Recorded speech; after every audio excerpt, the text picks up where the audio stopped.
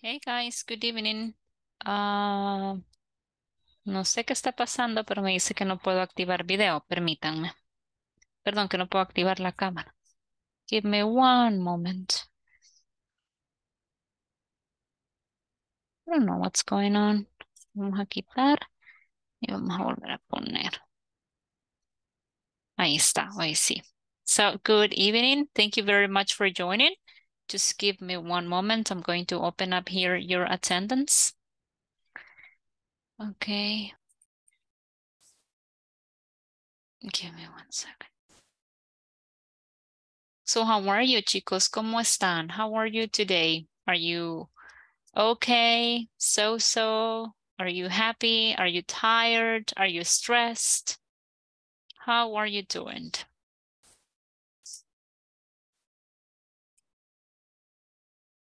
Wow, you are silent today. Ya voy, permítanme.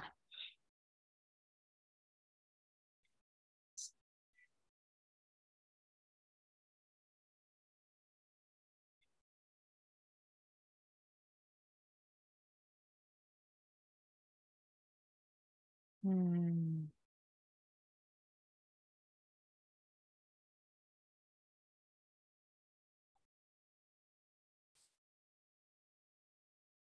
Bye. Andrea Esther Acosta Hernández. Here, Miss. Thank you. Carolina Griselda Calzadilla Arias. David Enrique Rivera Calderón. David Enrique. Edgar Mauricio Barrera Ortega. Edwin Giovanni Hernández Laínez. Present, teacher.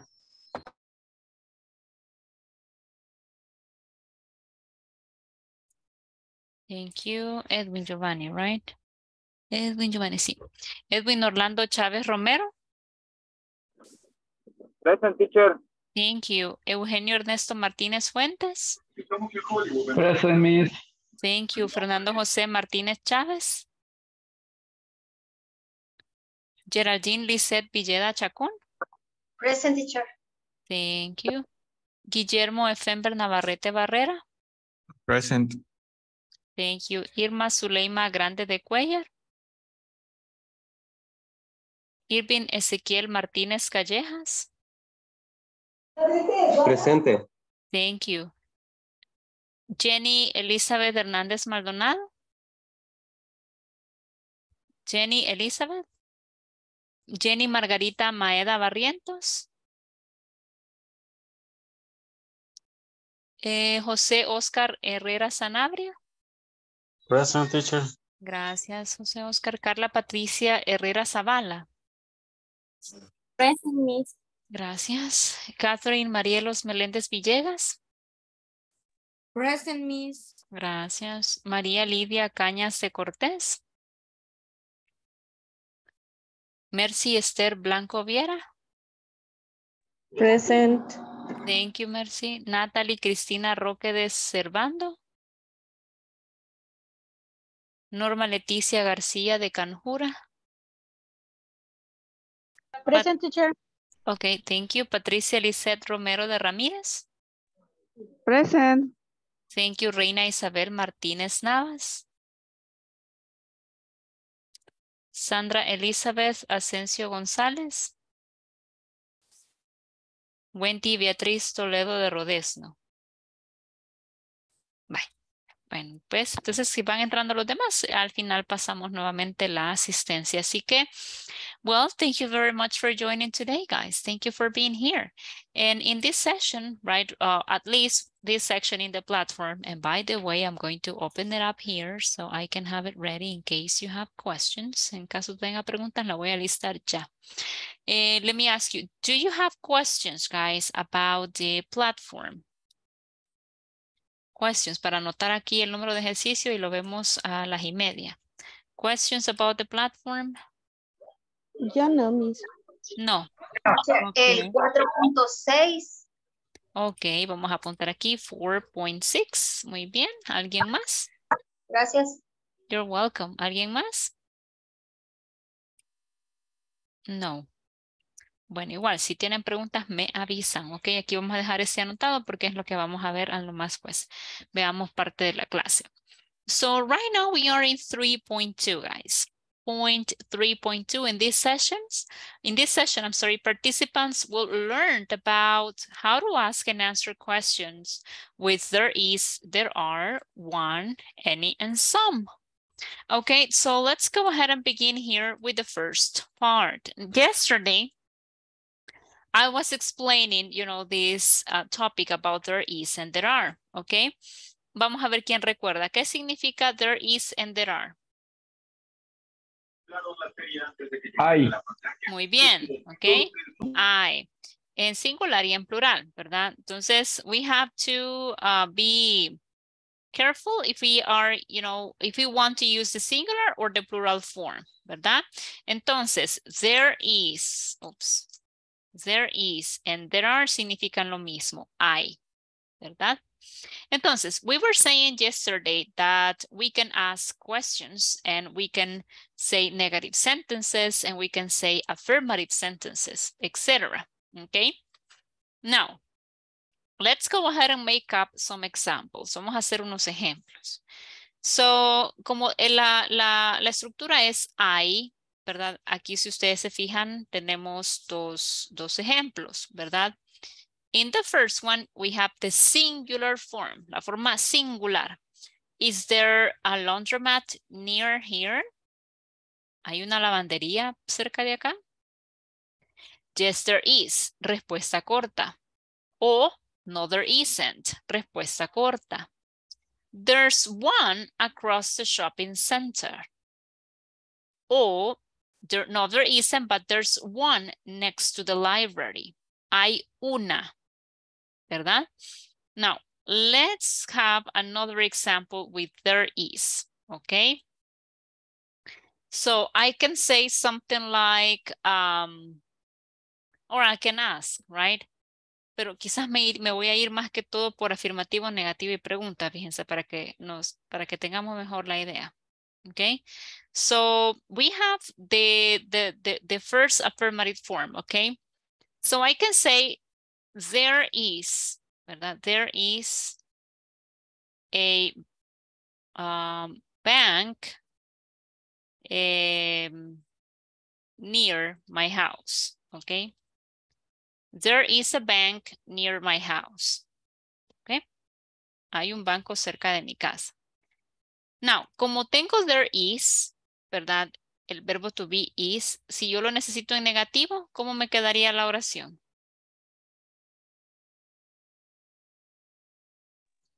There is. Muy bien, ¿verdad? There isn't a bank, a bank near my house. Okay. What will be the question? ¿Cómo hago la pregunta? Bueno, en la pregunta hay un switch. The verb to be comes at the beginning and then we have the word there, ¿verdad? Entonces, ¿cómo nos quedaría la pregunta? Is there? Muy bien, exactly. Is there a bank near my house? Very good. Is there a bank near my house? Correct, right? Now I have two options. I can say yes or no, right? So yes, there is, or no, there isn't, okay? Yes, there is, no, there isn't, okay? Now, ¿cómo voy a usar one? Acá, look. I can say it here. No, yes, there is, no, there isn't. But there is one in the mall. Hay uno en el centro comercial, ¿verdad? There is a bank near my house. There isn't a bank near my house. Is there a bank near my house? Yes, there is. No, there isn't, right?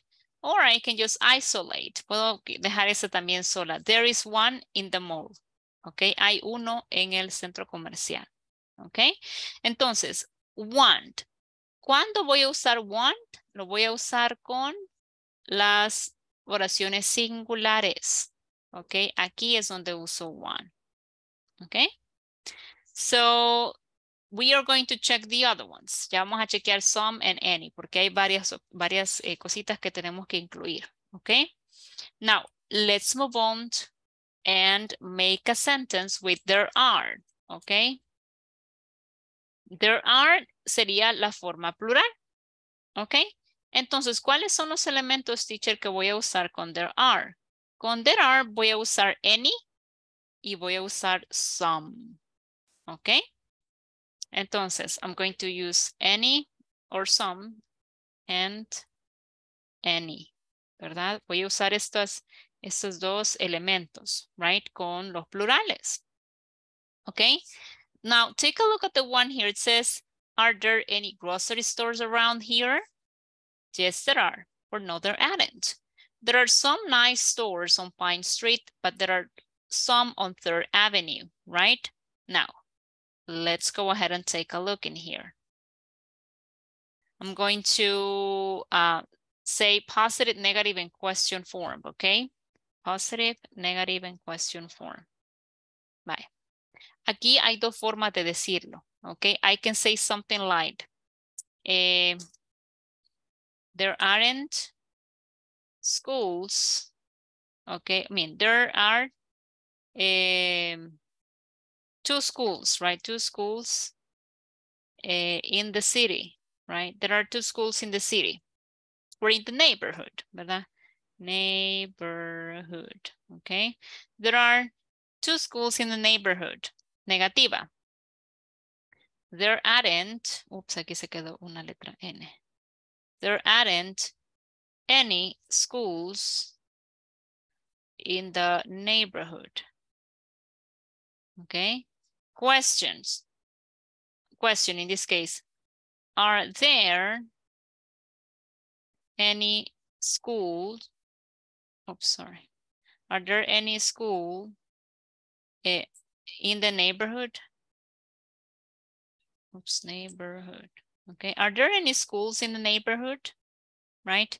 Y la respuesta a esta sería yes, there are, or no, there aren't, right?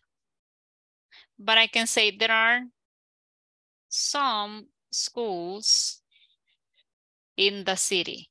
No hay aquí en nuestra comunidad, pero sí en la ciudad, ¿verdad? There are some schools in the city. Okay. Now, when do I use some and when do I use any? ¿Cuándo uso some y cuándo uso any? I can use some with positive sentence. De hecho, aquí yo puedo decir there are some schools in the neighborhood, ¿verdad? Entonces, some lo voy a usar para afirmativas. Look, solo con oraciones afirmativas. Y any lo voy a usar con oraciones negativas y con preguntas. ¿Ok? So, negative sentences and questions, I can use any. ¿Ok? Vamos entendiendo la idea, chicos. ¿Is it clear? ¿Está claro o hay alguna pregunta?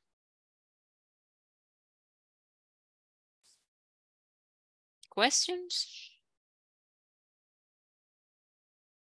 ¿Preguntas? Dígame, Eugenio. Is the same, say, some is a no countable and any is a countable. Is the same or is different? Very good question, Eugenio. Thank you very much. Well, in this case, any and some can be used with, well, some in this case with countable and uncountable. Okay, contables e incontables y también any, contables e incontables. For example, well, here we're talking about places in the city, right? But what if, you know, we talk about food, right? I can say there are some apples on the table, right? But also I can say there's some coffee, you know, in my mug. Hay todavía café y café es incontable. There's some coffee in my mug, en mi vasito donde guardo mi café, right? Entonces, I can use some for countable and uncountable, contables e incontables. And also with with any, ¿verdad? Yo puedo decir, there aren't any apples in the fridge. O yo puedo decir, there isn't any milk in the fridge. Milk es incontable. Entonces, some and any can be used with countable and uncountable nouns. Okay, so I don't know if I answered your question.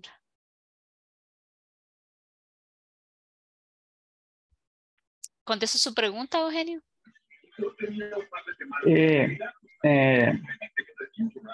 I have a question. Yes. Okay. In this case, you use there are some schools.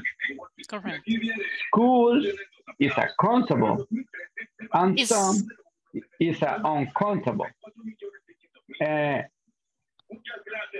I clear, and there are is a affirmative sentence. Mhm. In this case, I can use some. Exactly. Schools es contable. Yo puedo contar las escuelas. 1 school, 2 schools, 3 schools, 4 schools, ¿verdad? Sí es contable. Y por eso es que está con there are, porque es contable. Y es una cantidad plural. Some, como usted lo acaba de decir, sí lo puedo usar aquí porque some es para oraciones afirmativas solamente, ¿verdad? Solamente para oraciones afirmativas. Y ya any es el que utilizamos en la negativa y en la pregunta. Así que sí, ahí sí podemos usar some. Okay. Okay, perfect. Thank you. You're welcome, Eugenio. Thank you for your questions. Okay. Anyone else? ¿Alguien más que tenga preguntas? Questions?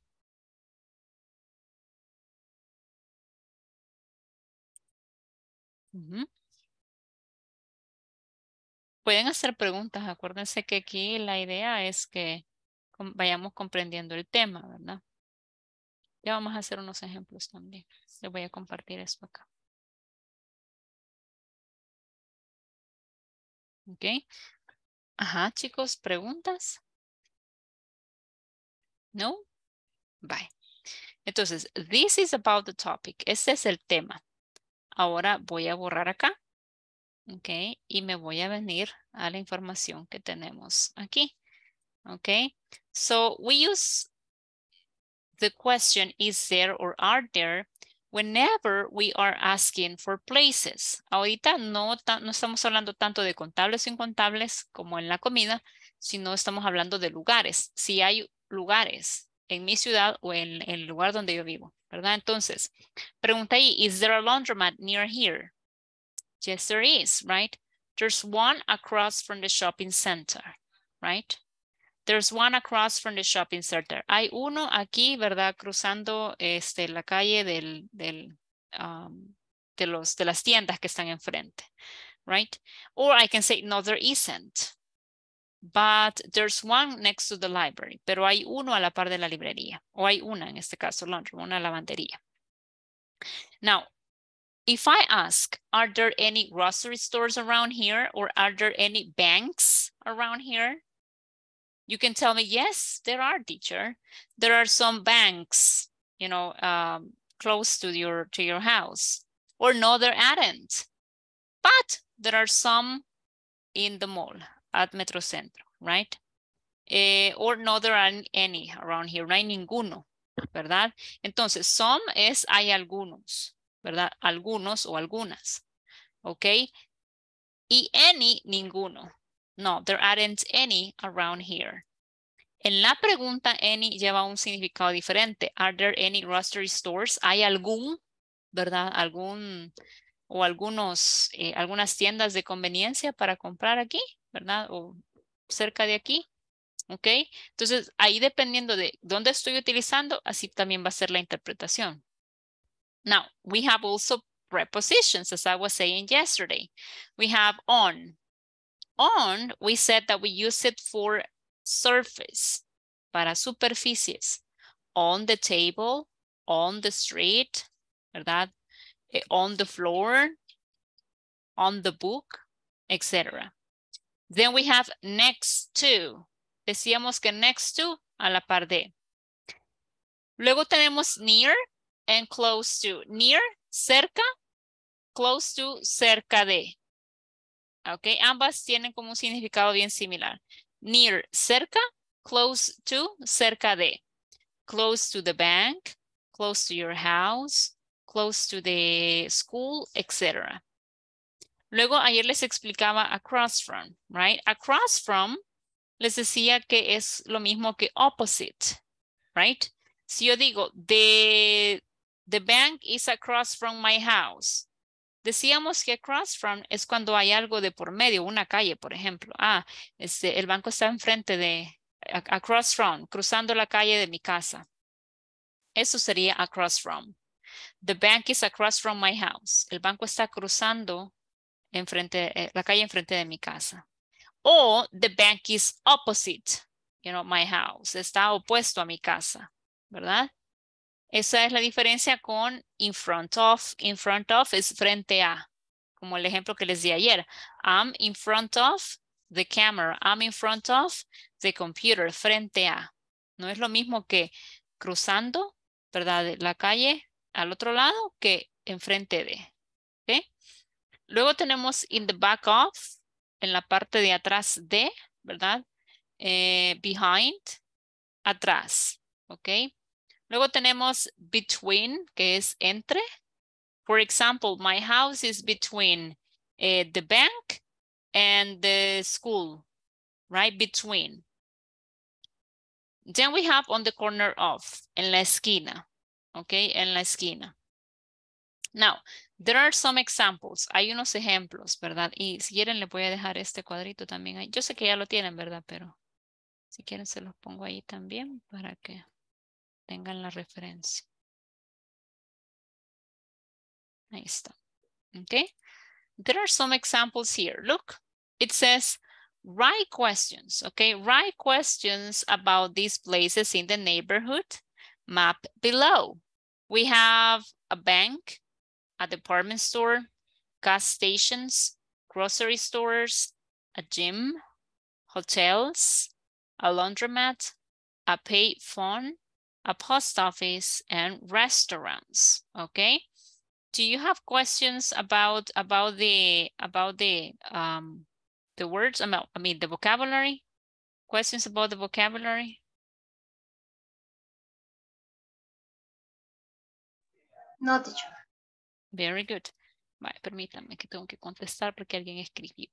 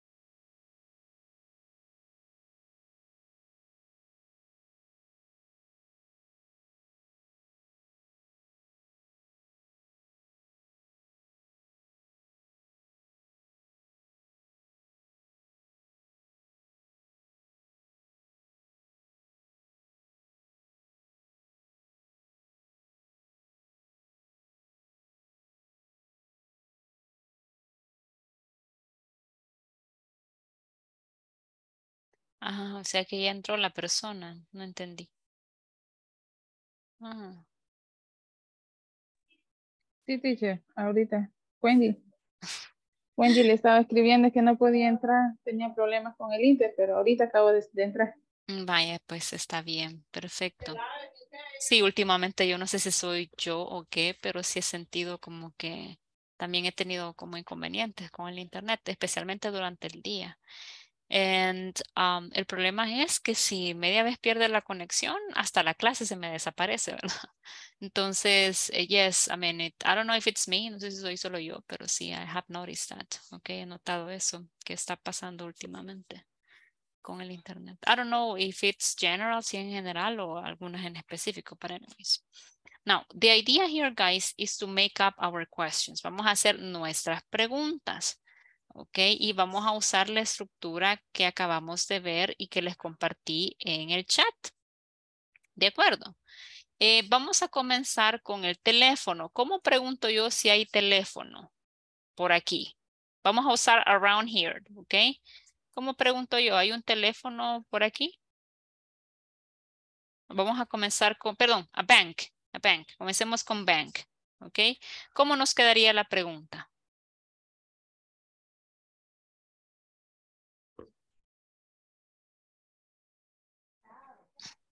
There is, teacher. Pero there is es una afirmación. Yo necesito hacer la pregunta. Are there the bank near here? Vaya, si usted me dice, are there the bank? Primero, no puedo usar are porque bank es singular. ¿Cuál me quedaría? Is there? Is there? Is there. Ajá, tampoco puedo usar the porque no estoy hablando de un banco específicamente, sino que de un banco en general. Entonces, aquí me hace falta a. Is there a bank? Cuando yo uso la forma singular, siempre voy a agregar el artículo indefinido, que es a or and, ¿verdad? Is there a bank around here? Muy bien, ¿ok? What about a department store? ¿Cómo pregunto si hay un department store cerca?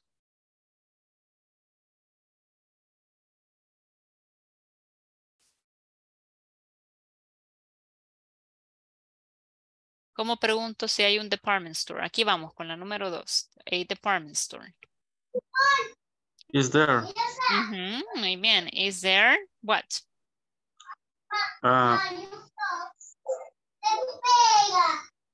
Department.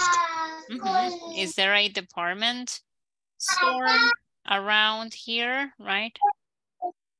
Is there a department store around here? Muy bien.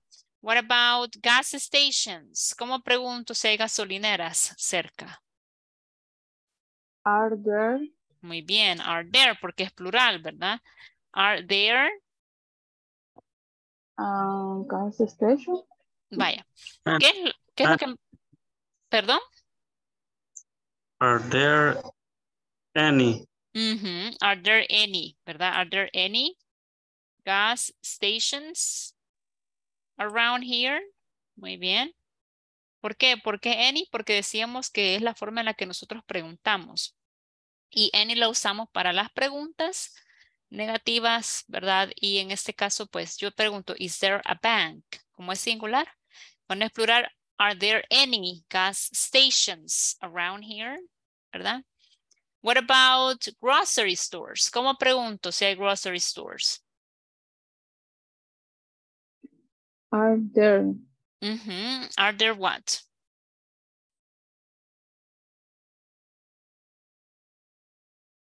Any?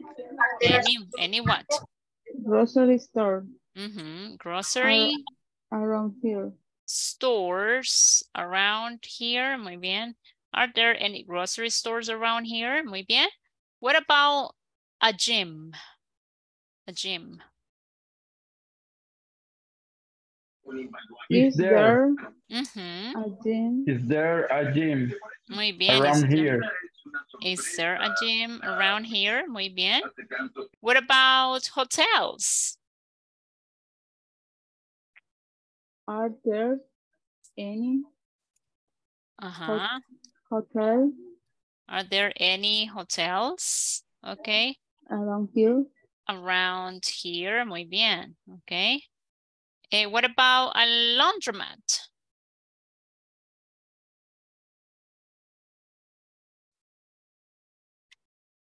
A laundromat. Is there Is there?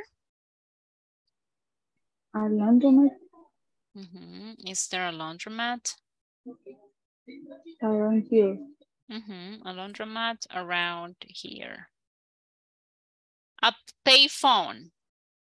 A payphone eran las cabinas telefónicas de antes. A payphone. Is there a payphone around here? Thank you. ¿Alguien más? Next one, a post office and restaurants. A post office.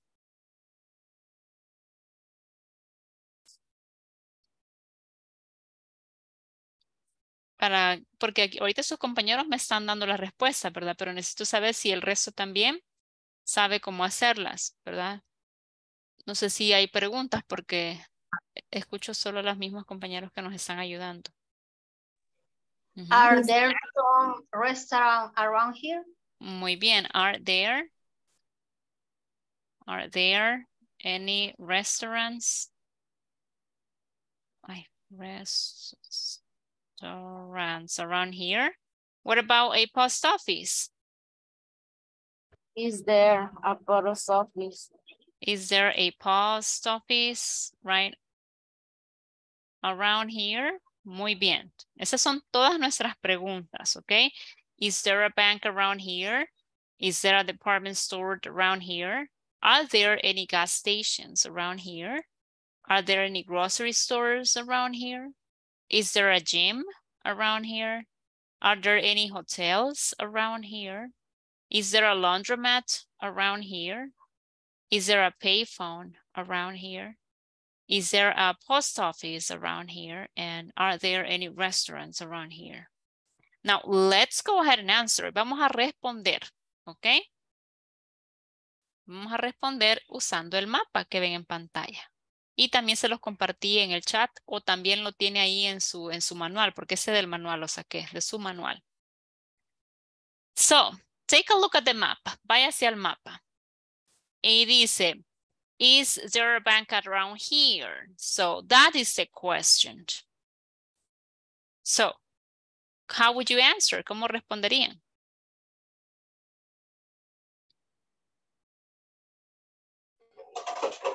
Yes, there is. Ok. ¿A dónde está? On the corner of the Pine Street and First Avenue. Let's see. Pine Street. Tenemos hotel. On the corner of. Pero is there a bank around here? Pregunta. And on Pine Street tenemos un restaurant.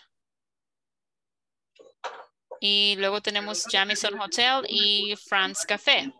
Where is the bank? If it's a bank, I can say behind King Place Hotel. Okay, very good. Siempre tratemos de dar el punto más cercano. Por ejemplo, en este caso voy a responder, there is one. Yo puedo decir, como les dijo Eugenio, behind King Plaza Hotel o next to Princess Grocery Store, right? Cualquiera de las dos estaría bien. So, there is one behind King Plaza Hotel, como les dijo Eugenio, o puedo decir, yes, there is one next to Princess Grocery Store, ¿verdad? Grocery stores. Or store, ¿ok? Muy bien. Vaya, ya vieron cómo vamos respondiendo, ¿verdad? Si es singular, yes, there is one, ¿verdad? Behind King Plaza Hotel, or there is one next to Princess Grocery Store, ¿ok? What about the next one? Is there a department store, guys? Is there a department store around here? Department store. Vean ahí la fotito. En el WhatsApp se ve mejor porque ahí usted puede darle zoom, ¿verdad? Yes. Ajá. Is next to. There is one. There is one.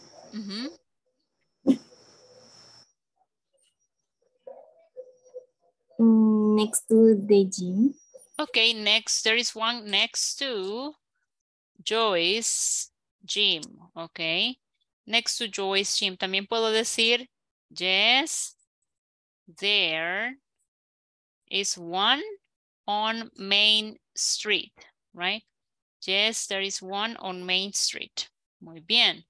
Or it's behind all this section, pero para decir behind es más de un store, así que no es como King Plaza Hotel, that is un solo bloque. Y I can say it's behind King Plaza Hotel. Here, no podría usar behind to porque tendría que decir it's behind Moms and Pop's Grocery, Parket Drugstore y Pop's Shoes, right? Entonces mejor next to Joey's Gym on Main Street, ¿verdad? What about the next question, guys? Are there any gas stations around here?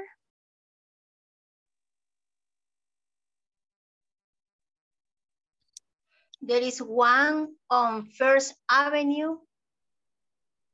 Okay. Yes, right. There is. Yes, there is. One. There is the First Avenue. There is one on First Avenue. Okay, but do we have only one? Es la misma. Yo creo que no, ¿verdad? Una está frente a la otra. ¿Ya vieron? So we have a gas station behind First National Bank, and across from it, we have another gas station. So we have two gas stations, right? ¿O es una sola? No, ¿verdad? Son dos, porque está Main Street. Ahí pasa la calle principal, Main Street, ¿ok? Entonces, no vamos a decir there is one. ¿Qué vamos a decir? There are. There are one. There are ¿cuántas? Perdón. There are two. There are two, ¿verdad? There are two gas stations, ¿verdad? Gas stations. Ahora vamos a decir there is one. ¿A dónde está una? On Main Street. ¿Cuál sería la referencia? Behind the bank. El banco. There is one behind the bank. The library. There is one behind the bank. In the corner. And another one next to the library. Muy bien. You can say on the corner of First Avenue, ¿verdad? También podemos decir there is one. There is one on the corner of First Avenue. Okay. There is one on the corner of First Avenue. Y las dos, de hecho, están casi que en el mismo, ¿verdad? There is one behind the bank and another one next to the library. There is one on the corner of First Avenue. Muy bien. Okay. Dice Natalie, there's one on First Avenue and Main Street. También on First Avenue and Main Street, correct. What about the next one? Are there any grocery stores around here? Are there any grocery stores around here, guys?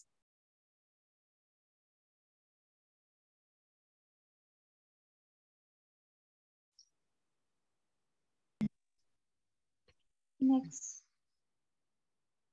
Yes or no? There is one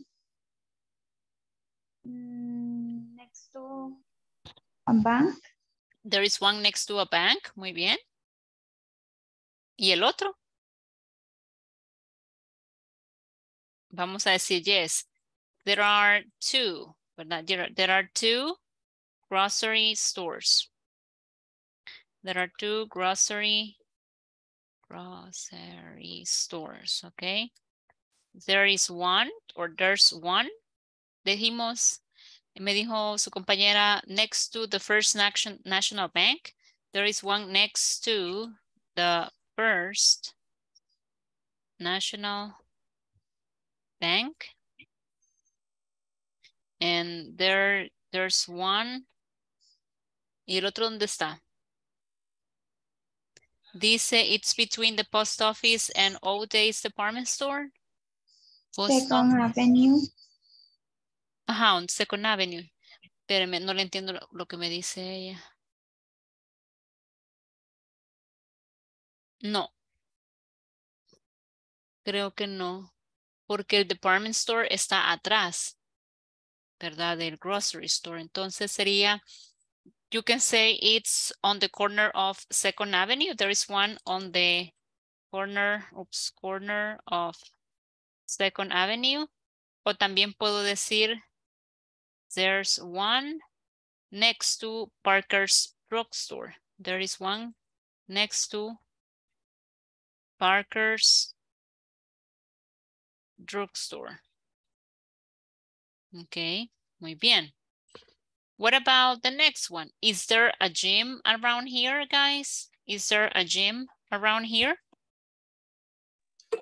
Yes, Mm-hmm. there is Mm-hmm. There is one. Between department store and the post office. Exactly. There is one between the post office and all days, I think, right? All days. Oops, all days.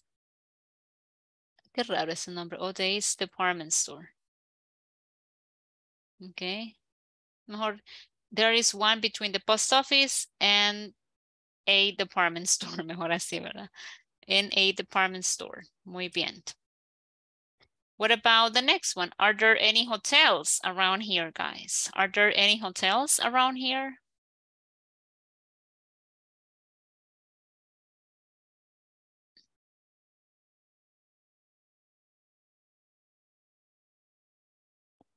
Son los más grandes que están ahí, así que, are there any hotels around here? Yes, there are two. Mm-hmm. Yes, there are 2 hotels, right? ¿A dónde está el primero? There is one.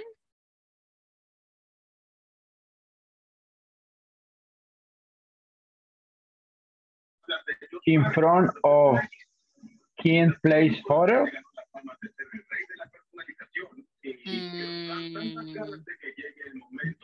Or behind? Es que no entendí el... Maybe on the corner In the corner of Maple Avenue. Ah, ahí sí. Avenue. Ajá. Muy bien. There is one on the corner of Elm Street, right? There is one on the corner of Elm Street and Maple Avenue, ¿verdad? And Maple Avenue. Okay. And there is one. Pues aquí lo puede usted también acortar y decir there's one, ¿verdad?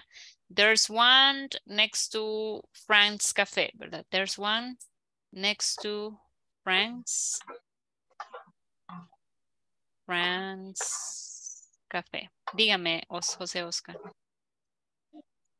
Sí, una pregunta. En español, a veces decimos que está en un lugar entre la avenida tal y la avenida tal, o la calle tal. Entre calles, no sé si en inglés también se puede o no es así. Solamente. No, es un poco diferente, ajá. Porque aquí lo que usted menciona es la intersección, ¿verdad? Cabal está en la esquina, ocupa todo el bloque de la esquina de Elm Street en Maple Avenue, right? And in English we just say the streets, ¿verdad? No usamos between. Generalmente usted usa on the corner of, haciendo referencia a que está cabal abarcando toda una esquina. That's the way. Thanks. You're welcome. Is there a laundromat around here, guys? ¿Cómo se escribe Magui? Magui. Perdón, Magui Andrea. No, lo siento. Ah, okay. Is there a Sí, laundromat me olvidé around mutear, here? lo siento. Tranquila. Guys, is there a laundromat around here?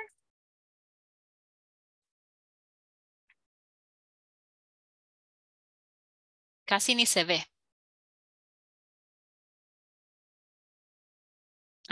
Irving. Yes, There the is. one behind the post office. Muy bien. Yes, there is one. There is one behind the post office. Muy bien. Okay, yes, there is one behind the post office. Is there a payphone around here, guys? Is there a payphone around here?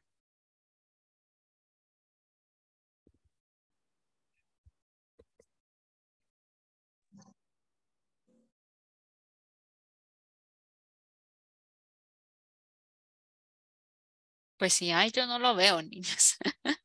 I don't see it. Eso le voy a decir porque no lo veo. Entonces, ¿cómo decimos eso? ¿Cómo decimos no hay? Ninguno. In the park. ¿Mm? No. The park. Perdón, es que están hablando dos personas al mismo tiempo, no escuché. There aren't. Miss, en el parque hay dos. En el parque, dice. Sí. ¡Ay, qué vista! ¡Wow! Ya no lo veo. Ok. Son teléfonos. Do you think they're phones? Payphones? ¿Serán payphones esos? ¿Qué dice el público? What do you think? Parece que sí, ¿verdad? Entonces, ¿cómo diríamos que sí hay? Dos. ¿Y a dónde? ¿Verdad? Is there a payphone around here? Yes. There are. Yes, ¿verdad? Y aquí no voy a contestar con there is porque no hay uno, sino que son dos. Voy a contestar como There are two. there are two. Where? In the park. Muy bien, in the park, porque están allí, cabal, dentro de ese lugar. In the park, muy bien. Y is there a post office around here, guys? Is there a post office around here?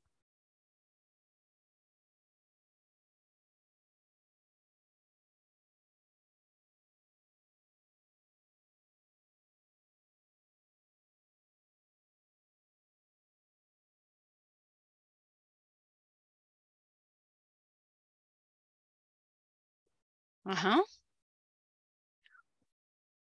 Yes, there is. Muy bien. Yes, there is one. ¿A dónde? ¿Cómo digo cruzando el parque? Across from. Across from the park. Across from the park. Fíjense que también estaba pensando en las gasolineras. Porque aquí, cuando preguntamos por las gasolineras, ellas están también across from. Mire todo lo que han hecho, ¿ve? Excelente. Dice, are there any gas stations around here? Yes, there are two gas stations. There is one. Yo lo pondría así, fíjense, para ser más simple. There is one across from the other one. Hay una al cruzar la otra, ¿verdad? There is one across from the other one. Una enfrente de la otra, pero cruzando la calle, ¿verdad? Y la última, chicos. Are there any restaurants around here? Are there any restaurants around here? ¿Qué dice el público?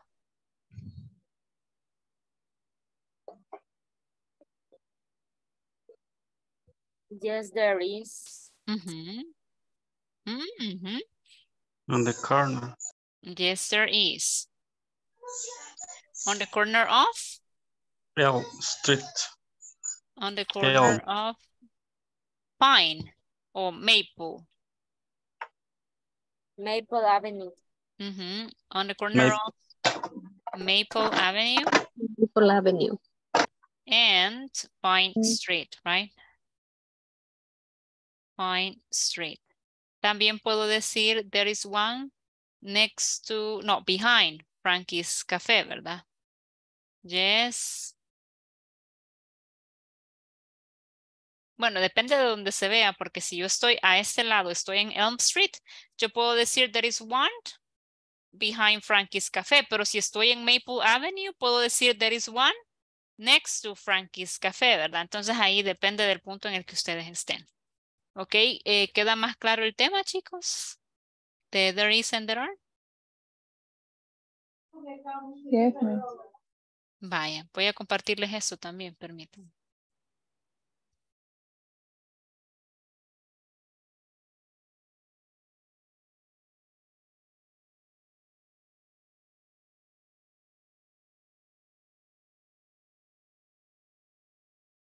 Eso los pongo acá.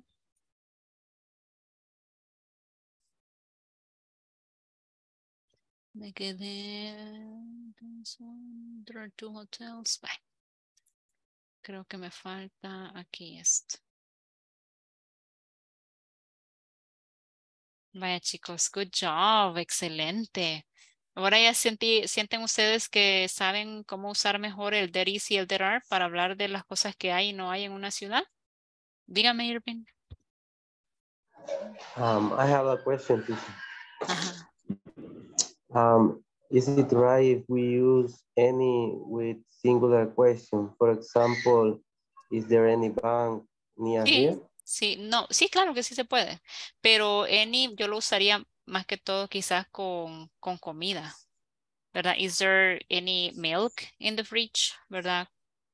Pero si es un banco específicamente, mejor utilice a. Is there a bank near here? Porque es singular, ¿verdad? En ese caso, pues no hay ningún problema si usted usa a. Any, como le digo, lo usaría si estoy hablando quizás de algo incontable como café, leche, ¿verdad? Algo así. Pero si usted se fija, así como lo ponen aquí en el libro incluso, si es algo que es singular ya de por sí, lo mejor es usar a or one. A menos que usted quiera hablar de comida o cosas incontables, usando any.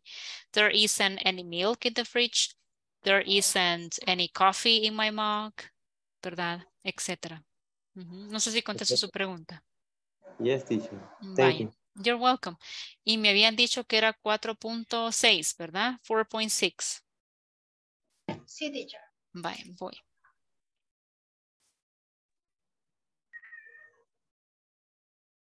$4.6. Now check.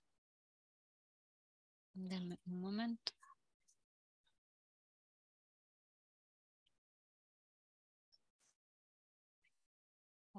$4.6. Dice, instructions, write questions to match these statements, right?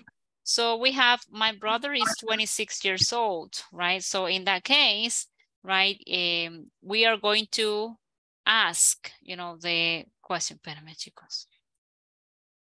Ahí está. Bye. Entonces, ¿cuál sería la pregunta en la primera? Si la respuesta es, my brother is 26 years old, ¿qué le preguntamos a la chica? How old is your brother? Muy bien. How are you? No, you, porque ella le contestó sobre su hermano. How old is your brother? Esta es tu hermano. How old is your brother? Muy bien. Now, what about question number 2? Le dice, I'm 173 centimeters, right? Yo mido 1.73. ¿Qué le preguntamos a la persona?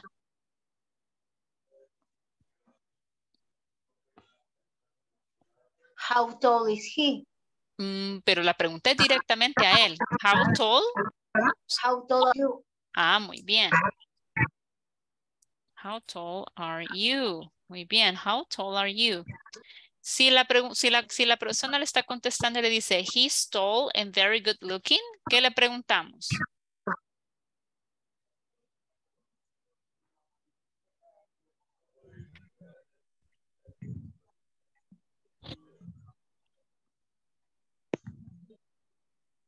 How is he?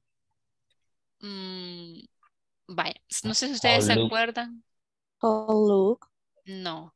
Hay dos formas en las que yo puedo preguntar esto. Esto lo vieron en el nivel 1. En el primer nivel se ve algo que es what does he look like? ¿Cómo se ve? O pueden preguntar how does he look like? ¿Verdad? ¿Cómo es? Cuando ustedes le piden a una persona que les describa a alguien, ¿verdad? Que les diga cómo es esa persona, entonces pueden usar cualquiera de estas dos. What does he look like or how does he look like? Yo usaría más esta. What does he look like? Cualquiera de las dos está bien, ¿verdad? Así que, sin el signo de interrogación, perdón. Y la persona le contesta, he's tall and very good looking.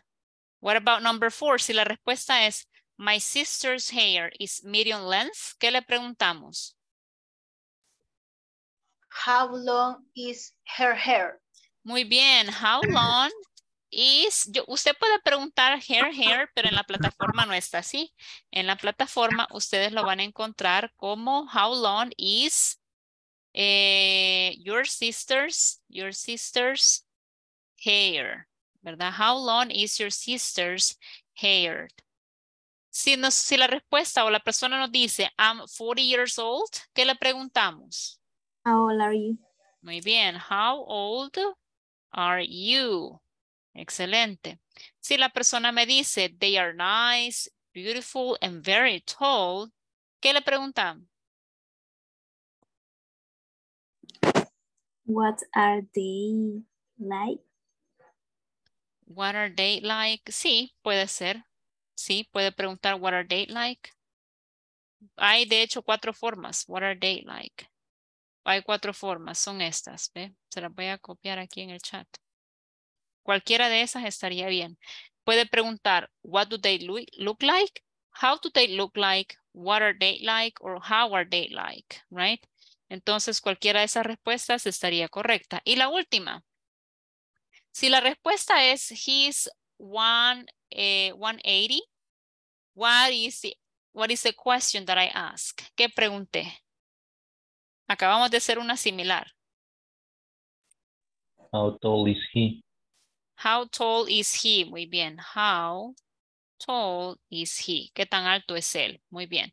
Le vamos a dar clic en enviar. Y si se fijan, tenemos todas las respuestas correctas. ¿Verdad? No sé si tienen preguntas, ¿verdad? ¿Preguntas, chicos? Igual, si de repente se encuentra con el ejercicio y usted no lo ha hecho aún, recuerde que en este video está la explicación, ¿verdad? Para que venga el video y lo lleva hasta casi al final del video para que vea las respuestas, ¿verdad? ¿Preguntas? ¿Questions? It's clear. Thank you, teacher. You're very welcome, Geraldine. Ajá, chicos. ¿No hay preguntas? Vaya. Entonces, si no hay preguntas, ¿verdad? Nada más recordarles que tienen que finalizar la sección 3 y el midterm exam, que es lo que pues es necesario que terminen esta semana. ¿Qué más? También que manden el comprobante, si no lo han mandado, el comprobante del manual, ¿verdad? Voy a pasar, chicos, la asistencia de las personas que no me contestaron en la primera fase de la asistencia, ¿ok? Tenemos aquí a Carolina Griselda Calzadilla Arias. No, no vino. David Enrique Rivera Calderón. David Aquí Enrique. presente, teacher. Gracias, David Enrique. Edgar Mauricio Barrera Ortega. Present, teacher. Thank you. Fernando José Martínez Chávez. Present, teacher. Thank you. Oops. Irma Zuleima Grande de Cuellar. Present, teacher. Gracias. Jenny Elizabeth Hernández Maldonado. Present. Gracias. Jenny Margarita Maeda Barrientos. Present, Miss. Thank you. Permítame que está un poco lento esto.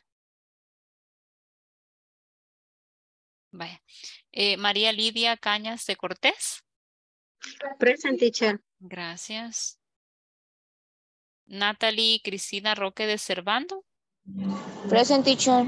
Gracias. Reina Isabel Martínez Navas. Present, teacher. Gracias. Sandra Elizabeth Asensio González. I am here, teacher. Thank you. Wendy Beatriz Toledo de Rodesno. Present, teacher. Gracias. Vaya, chicos. Thank you very much. Ustedes son bien constantes, ya vi aquí en la asistencia. Casi siempre falta 1 o 2 personas, ¿verdad? Así que bueno, chicos, nada más cerrar con eso, ¿verdad? And remember that tomorrow we're going to practice a little bit more on there is and there are. Ah, y le voy a pegar estas aquí también por si las necesitan aquí en el chat. Estas eran 2 que pueden usar para contestar ese ejercicio.